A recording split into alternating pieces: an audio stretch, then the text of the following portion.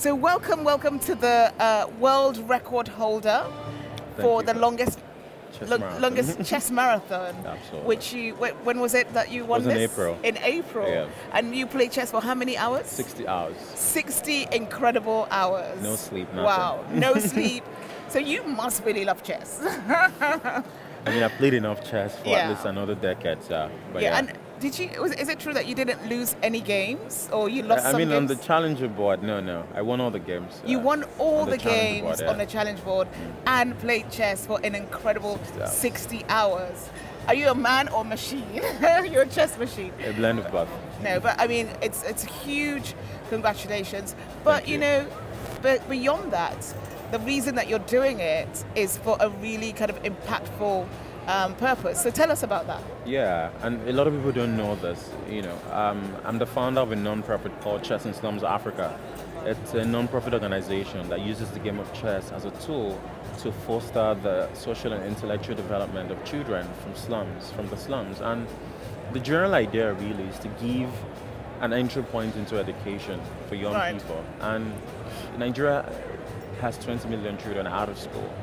And how do we define education for a lot of these people that are falling through the cracks and don't fit in, even fit into the conventional educational system anymore? So it's us trying to reimagine education and using chess as a basic entry point to provide a lot of the skills that education for me is a capacity for thought, for independent thought, for problem solving, and to use chess as a medium to give them that ability to be able to think critically, to become thinkers, and to be empowered intellectually as well. I followed your story for a while, and it's so moving, some of the stuff that you do. Tell us about some of the children that you have impacted through Chess in Slums. There's some really touching stories, so I really want you to share those. Yeah, I mean, it's been such an incredible journey filled with meaning, and in the last 7 years. I think one story that really strikes out was when we went to Oshodi Under Bridge in Lagos. And for those that are familiar with Oshodi Under Bridge, one of the most dangerous ghettos in Nigeria, and it's basically a hub, hotspot for criminals, and these are people that have done very heinous things to survive. And we went there, because we saw there were children amongst them, and these are like homeless kids. A lot of them have been orphaned, and they had to go there to find survival, to find the care that they never got within society. And we went there because we felt there was no single story about any people, and to empower them in a way that the world could see the potential that they had, and to not neglect the problem until it becomes a much bigger problem where you see them on the street as thugs. When there were a few chessboards, and for the next 7 months we started training these children. I could barely even speak any English. I have very little education. Yeah. But they started to show great aptitude for chess and all its complexities. And it was such a moment because at the end of the training, we did a tournament for them. And it became a success story where the children were now celebrated for their intellectual capacity. And people traveled from all over the world to come to Oshodi Under Bridge, one of the most dangerous places in the world. It became not just a classroom for people to learn, but a place where that truly inspired hope in the hearts of so many people.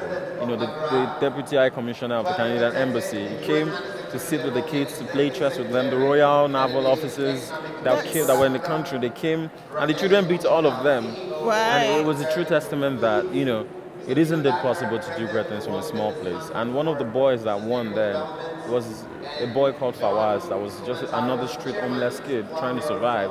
And he found chess, and that gave him an identity. And more importantly, it helped him find his place in the world. Now that boy now does a bit of software engineering, and is doing well. And that is what we're trying to do, to use chess as a way to create opportunity.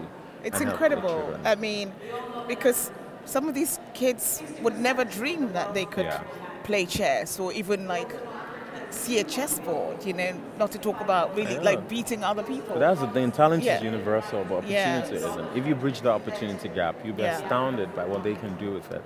Absolutely. And so what's your connection with Gabby? What do you know about the alliance? And I mean, it's my first time here, and I've spent some time just listening to some of the speakers. The first panel, Inyi, my friend, was on the first panel, and I think it's a convergence of ideas, of people that are solving hard problems, people that are, and I say this, like when I walk into rooms like this, Gabby, Yeah. I think the first thing that comes to mind is, who are the people that are not in this room? And all of us being here, how is our presence, holding space for them? How is our presence making sure like the voices of the people back that can't make it to places like this can be heard and seen?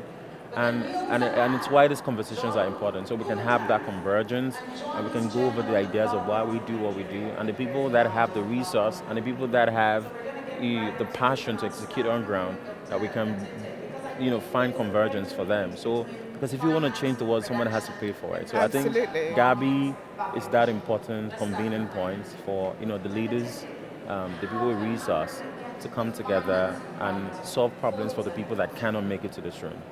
Fantastic. So one final thing I want you to do is tell our viewers how you are making sure that Africa is and will become unstoppable. All right, so hello everyone. My name is Tunde Onakoya and I'm a National Master of Chess.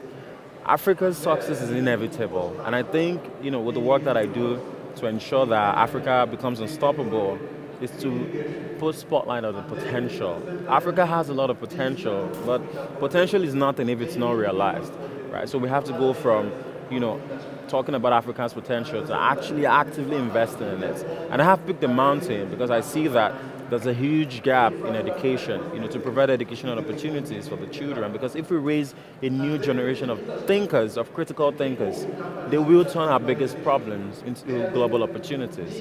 And that is what we need. And not only do we need these thinkers, we need them to emerge from a place of duty and empathy to their own communities as well. If we can raise 1 million children from low-income communities, from the slums, we can reach critical mass. And those same people, when they're empowered with the right education, they will go back to their communities and they will create the same prosperity for other people like them. And this is how we become unstoppable, because our children are our greatest investment, not the resource. And we cannot tell them that there is no hope. And as long as there's hope for the children, there's hope for Africa. And I'm part of this movement as well. I couldn't have said it better myself. Thank you. Thank you so much. Thank you so It's much been for so having me. wonderful to have you. Lovely to meet you as Thank well. you.